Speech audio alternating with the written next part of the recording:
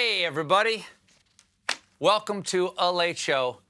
I'm your host, Stephen Colbert. Thanks for staying up for our special live Late Show following the Republican National Convention. Every night has had a theme. First night was Land of Promise. Then was Land of Opportunity. I assume night is Land of the Lost. Let's get right to what we're calling... This American carnage.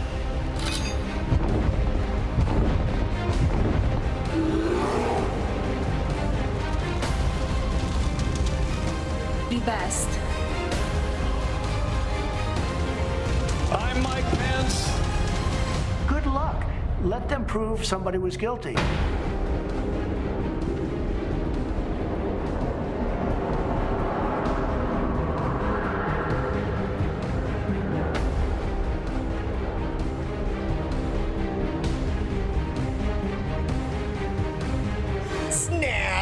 Snap! Magic snap! It's not working, Dad! Now, full disclosure, I did not watch much of the convention tonight. And fullest disclosure, I did not watch any of it. Because right now in America, we're facing a global pandemic that has killed 180,000 Americans. Heavily armed Rambo wannabes are murdering people in our streets. The strongest hurricane in the history of the Gulf Coast is making landfall as I speak. And the RNC's message is, who's up for 4 more years? Huh? Now, I know by not watching the RNC, I didn't do my job tonight. I just want to say, I feel great about it. Why should we pay attention to what they're saying if none of what they're saying tonight is about what's happening in America right now? Why should we watch their reality show if it doesn't reflect our reality? Why subject ourselves to their lies that stick to your soul like hot tar? Lies like Donald Trump cares whether you live or die. You see, this week, the CDC completely reversed their testing guidelines to say that people without symptoms may not need to be tested even if they've been in close contact with someone known to have the virus. That is surprising because we have been repeatedly warned that 40% of infections are asymptomatic and 50% of transmissions occur before the symptoms. Ignoring something doesn't make it go away. If it did, why are there still Valpak coupons? Who on earth thinks not testing is a good idea? If we did half the testing, we'd have half the cases.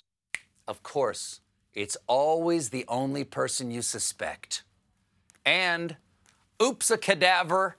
We found out this afternoon that the CDC was pressured to change guidance on coronavirus testing by higher-ups within the Trump administration. So, we've reached the point where Donald Trump is dictating our health regulations.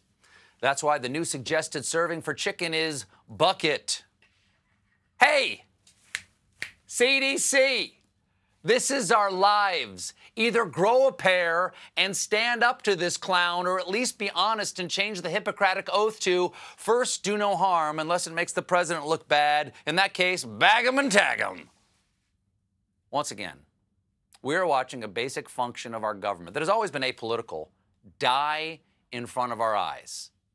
We are one news cycle away from the CDC warning that mail-in ballots give you chlamydia.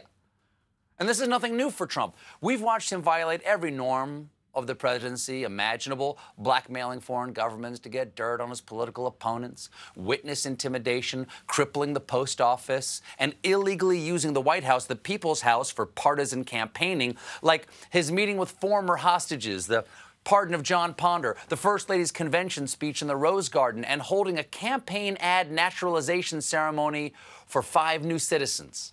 Salah Abdul Samad has been looking forward to this day since he arrived in the United States from Ghana in 2015.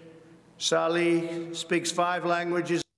And let's not forget when Salih landed that plane on the Hudson. The minute I saw that, I thought, that guy's in. Federal employees pushing politics in their official duties violates a law called the Hatch Act. Even if you come up with some torturous rationalization, like one White House official who claimed There was no violation of law because the video was available to the public earlier in the day, and the campaign decided to use publicly available content for campaign purposes. Well, that's like a husband saying, it doesn't count as cheating if it's with my ex. That was just an encore presentation of sex I had before we were married. Plus, I decided to make the video publicly available. It's pretty nice. I waxed. Now, that seems pretty cynical, unless you hear White House Chief of Staff Mark Meadows drop the neutron cynic bomb. Nobody outside of the Beltway really cares. Listen, this is a lot of hoopla that's being made about things, mainly because the convention has been so unbelievably successful. Well, he's right about that. I don't believe it's been successful. But here's the deal. The Hatch Act is a law. Whether we care about it or not doesn't matter. What's important is that it exists. A lot of people outside car mechanics don't care what brake fluid is, but you'll miss it when it's gone. Brake fluid. Why, that's just a lot of hoopla! Scene.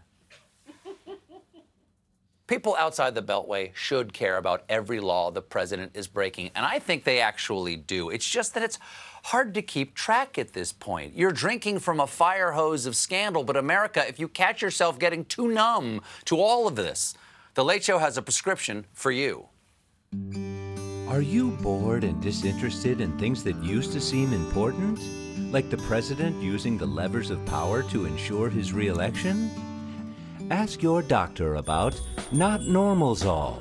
Not Normalzol is a prescription-strength slap to the face that will leave you renewed and reminded that crimes are illegal.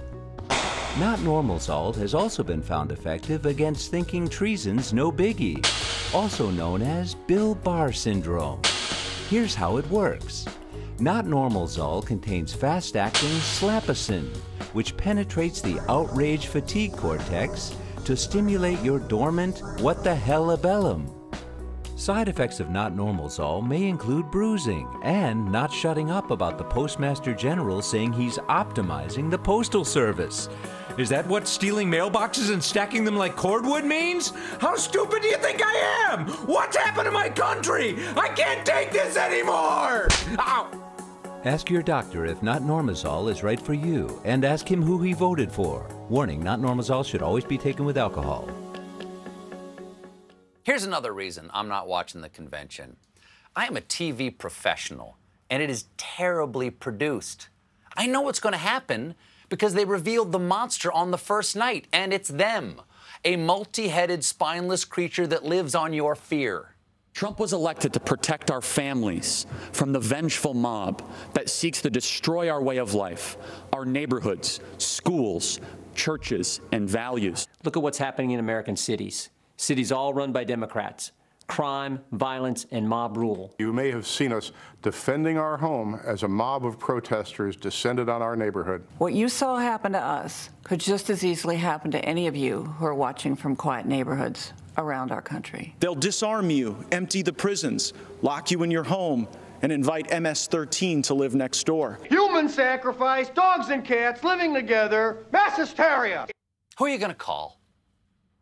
Not the police in this case. Now, I know a fear is a motivator. They are desperate to turn out the fearful. But stoking fear is a dangerous game. Last night, there was yet another tragedy in Kenosha, Wisconsin. All this week, there have been demonstrations protesting the shooting of Jacob Blake by police on Sunday. There's been fireworks, there's been tear gas, there's been fires, but yesterday, violence escalated when 2 people were killed and 1 injured after a vigilante fired multiple rounds into a crowd of protesters.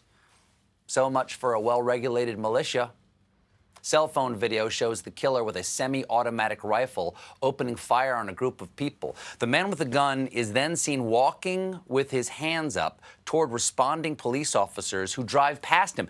He had his hands up, and the police told him to get out of there, even though everyone was yelling that he was the shooter. Evidently, the Kenosha police motto is to observe and neglect.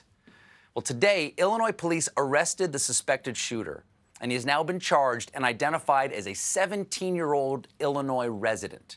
And we don't know a lot more than that, other than two things. This person thought they were a member of the militia, and they thought there was such a thing as a militia. There isn't. There's cops who can legally carry guns and arrest you, and then there are yahoos who can get strapped with an AR-15, buy some camo from an army surplus store, then go role play the fear fantasy that's been fed to them every night of the last 4 years. And I'll give you one guess which of these conventions those yahoos are watching. It's the one making a hero out of Tweedledee and Tweedlegun. Assuming it was on tonight. Again, I did not watch. Now, for everyone out there who thinks that these Black Lives Matter protests are not necessary, or defunding or fundamentally restructuring the police is not necessary, consider this. The Kenosha police seem pretty cozy with this fantasy militia league. Before the shooting, a local militia group calling itself the Kenosha Guard organized a Facebook event encouraging armed civilians to take to the streets. The group put up this Facebook post addressed to Kenosha's police chief. As you know, I am the commander of the Kenosha Guard, a local militia. We are mobilizing tonight and have about 3,000 RSVPs. Our effort has been made to the national media. I ask that you do not have your officers tell us to go home under threat of arrest as you have in the past. We are willing to talk to KPD and open a discussion. It is evident that no matter how many officers, deputies, and other law enforcement officers that there are, you will still be outnumbered. What a polite request to break the law. Dear sir or madam, I am writing to inform you that I have a 7 o'clock appointment to poop in the town fountain. I have over 3,000 RSVPs. Please do not arrest me, as I prefer not to go to jail. Sincerely yours, Imperial Wizard Dumpington. So, did the Kenosha police tell the heavily armed yahoos to buzz off under threat of arrest like they usually do? I'll give you a hint. It rhymes with no. They offered them refreshments. You need water? Seriously. Guys who are right, you need water. We need water. We'll throw you one. We appreciate you guys, we really do. That's right. They thanked SEAL Team Sucks and gave them water. I believe the brand was 1939 Poland Spring. When asked about the incident, the Kenosha police chief says protesters wouldn't have been shot by armed teen if they weren't illegally out past curfew. That is insane. Justifying murder because it's past curfew has a name. It's called the Purge. But it looks like this crime will not be ignored in the courts, or at least on them, because earlier today, to protest what has happened in Kenosha and all around the United States, the Milwaukee Bucks boycotted Game 5 of the NBA playoff series. Well, somebody had to show some leadership, and the Bucks stop here. And this was a real shock. If you tuned in to watch the game, you just saw an empty court with a few referees on it. And keep in mind, this is a playoff game. It could be the pinnacle of many of these athletes' careers. Is there a most valuable not player award? Because there's some competition today. The Bucks were soon followed by the rest of the league. And now all of today's NBA games have been postponed. And it wasn't just the players taking a stand. Inside the NBA, this happened. I think the biggest thing now is to kind of, as a black man, as a former player, I think it's best for me to support the players and just not be here tonight. And figure out what happens after that. Yeah, I just don't feel equipped to do that. Wow. That is a mic drop. Or at least a gently unclipped and respectfully set down on the desk in a stunning display of solidarity. I've never seen that before. I think Kenny Smith just took a knee while making a slam dunk. But perhaps the most poignant commentary came from LA Clippers coach Doc Rivers last night. They're spewing this fear, right? Like, all you hear is Donald Trump and all of them talking about fear. We're the ones getting killed. We're the ones getting shot. We're the ones that we're denied to live in certain communities. We've been hung, we've been shot, and all you do is keep hearing about fear. It's amazing to me why we keep loving this country and this country does not love us back. That is why voting in November is so important. Because Donald Trump does not care if you live or die of COVID or of racism, as long as he wins. And until we, the people, change this administration, we will continue to get more leadership from the NBA than the RNC. And speaking of leadership, we have a great show for you tonight. The Speaker of the House is here. We'll be right back with Speaker Nancy Pelosi. Stick around.